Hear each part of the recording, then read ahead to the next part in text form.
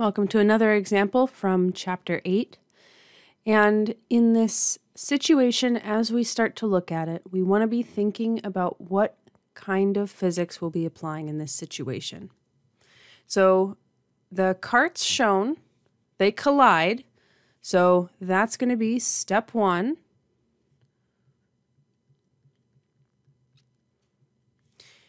The collision happens, and then they roll uphill. And then stuff happens. So step two is going to be they go uphill, and it'll be an energy problem. This is a two-step problem. And just like the previous example and the upcoming example, there are two separate steps that have to be done in the right order. And we have to use the end of step one as the start of step two. So we'll see how that works in this problem and in the next one. All right, so step one is the collision. And any collision is going to involve momentum conservation. All right, so in our momentum problems, we've been training ourselves to label all of the given information so that we know what's going on. So if we read left to right, the first mass we get to is 3 kilograms. The second mass we get to is 4 kilograms. That first mass is moving positive 6 meters per second, and that second mass is at rest. Now, they stick together. So the final velocity of number one is going to be equal to the final velocity of number two, and it's going to be equal to just a generic final velocity for step one specifically. So we should write down momentum conservation, and that should be something that we're getting used to doing for all of our collisions. So we'll write it down before we plug anything in,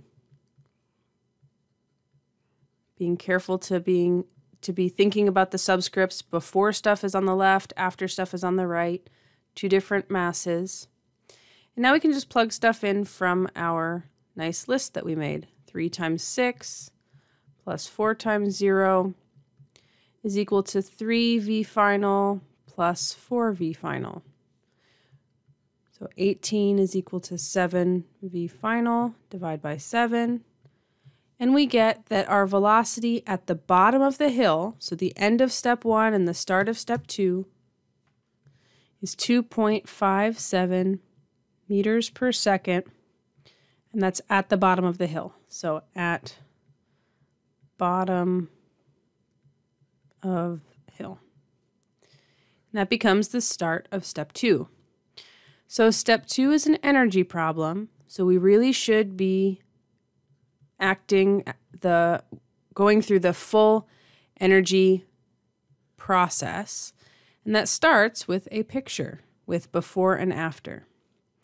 So before, 3 plus 4 is 7 kilograms. We have this 7 kilogram combination moving at the bottom of the hill at 2.57 meters per second. It will roll up the hill, still being the same mass, and we have a final velocity over there. So we want to draw our before situation. This is really just one block that is 7 kilograms total, and our after situation. That way we can write out all the terms that we have the way that we do in a standard energy problem. We think about before and after. All right, so the kinetic energy question is, are we moving?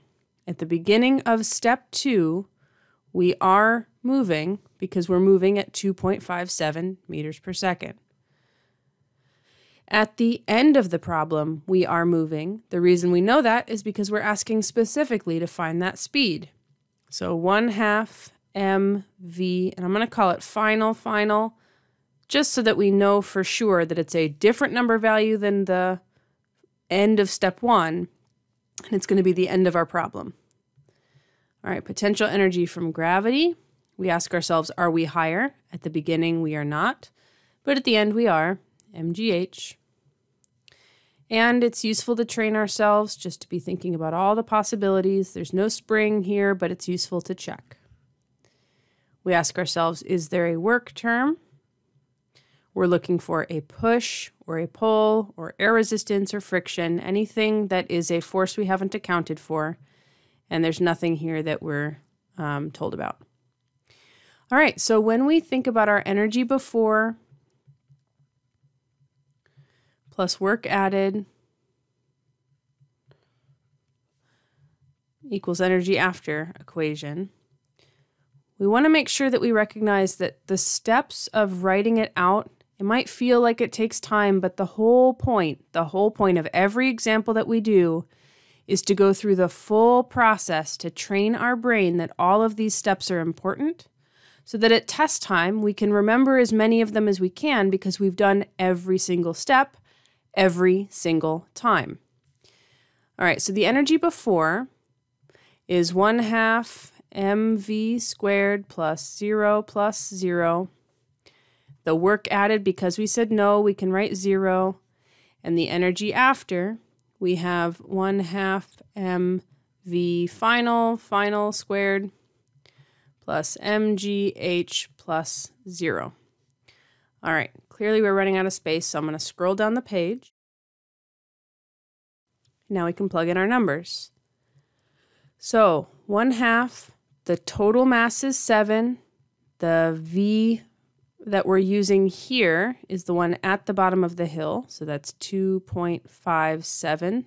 That velocity will be squared. That's it for the left because everything else is 0. On the right, we have 1/2 times 7 times that unknown final velocity squared plus mass, which is 7, times g, which is 9.8, times height, and that 20 centimeters, the height, we have to divide by 100, that's 0.20 meters. So 0.2. All right. So on the left, we have 23.1 joules.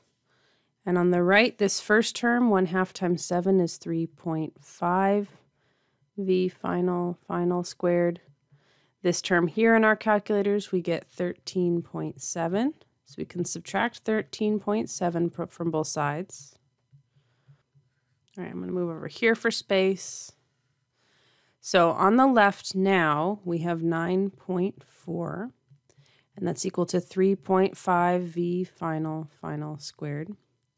So we can divide both sides by 3.5, and we can take the square root of both sides, so that instead of v final squared, we have just v. And we get our final number answer, which is 1.64 meters per second.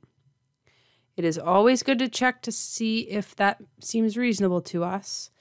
At the bottom of the hill, we were moving at 2.57 meters per second. We went uphill, so we lost a little bit of our speed because we put that energy into gravitational potential energy. So it should make sense to us that at the top of the hill, we are moving a little bit slower. So that seems reasonable. Our step 6 check of does it make sense seems to fit here. If we look at this problem, the 2-step problems are a really, really great test question because it is a relatively small Chapter 8 kind of problem and a relatively small Chapter 7 kind of problem put together in a way that we have to understand what we're doing in order to get it right.